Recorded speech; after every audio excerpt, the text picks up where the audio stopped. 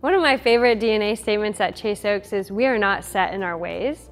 And that's because 30 years ago, if you walked into a business with a firm handshake, dressed nicely on your resume, they were probably going to give you the job. But today, if you did the same thing, they're going to ask you to fill out a form online and you'll never hear back from them.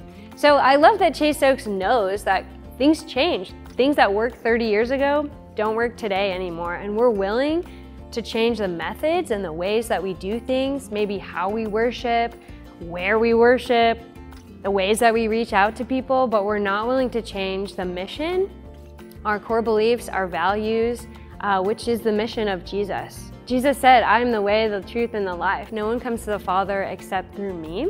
And as long as we keep that the main thing, we can change everything else, which I love because I love change, I love trying new things, and I love being at a church that wants to join in that with me.